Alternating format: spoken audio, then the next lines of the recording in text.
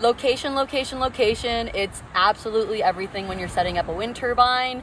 You can't really see where the wind blows, so the more that you learn about what to look out for, especially obstacles, the more energy generation you'll get.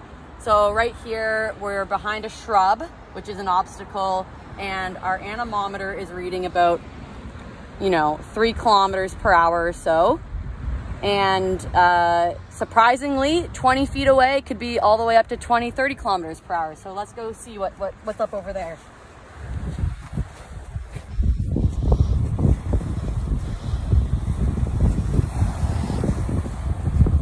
So here, at 3 feet above the ground, we've got shine, and our anemometer is reading between, 18, 19, 20 kilometers per hour. And I think that just shows how important it is to pick the right location. Hope that you can find this useful.